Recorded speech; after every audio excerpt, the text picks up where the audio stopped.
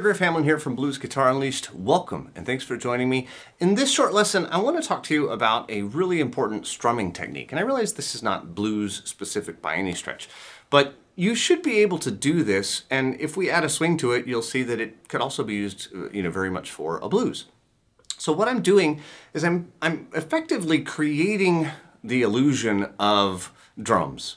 Okay, and I'm doing that by accenting beats 2 and 4, which is exactly what, if we had a drummer, the snare drum would play. Okay, so the way that I'm going to do that is I'm going to take something very simple. I'll just take a G chord, nothing fancy, and it doesn't matter whether you play it open or like this, or you could play G7 if you want to make this blues, and we'll talk about that here in a second. But what I'm going to do, if I were to just play every single strum of a measure, it would be 1 and 2 and 3 and 4 and, right?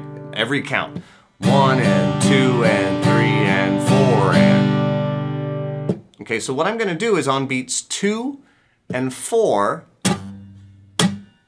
I'm going to just let my palm fall against the strings. So as my pick goes across, I get no sound.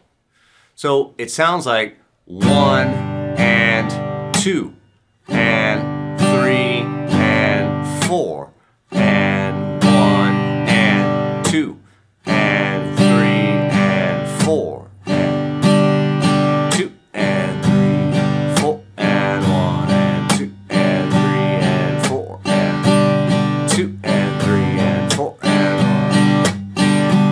1. And by doing that, like I say, you kind of get this idea of some percussion, okay? It almost sounds like a snare drum. The chords that you play are completely irrelevant, okay? I picked G, but it would work fine for E, A, D,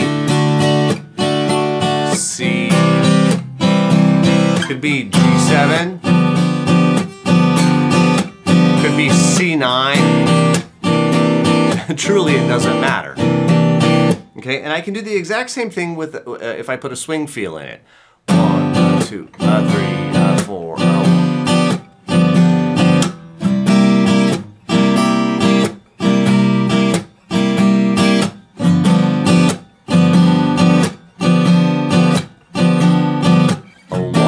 2, 3, 4. 1, 2, 3, 4. Okay, and it always works, and it always gives that nice feeling of movement. And all I've done is replace beats 2 and 4 with, I'll call it a slap for lack of a better word. I'm just letting my right hand, letting the palm of my right hand, just that big old flat part of my hand, just lay against the strings as my pick goes across. And that's all it takes. And it's a great sound. I think once you get the hang of it, you'll find yourself using it all the time if you don't already. So there you go. Hope you enjoyed the video. Hope you get something out of it. As always, if you do value it and get something from it, please share it with your guitar playing friends. And again, I'm Griff Hamlin from Blues Guitar Unleashed. I'll talk to you soon. Take care.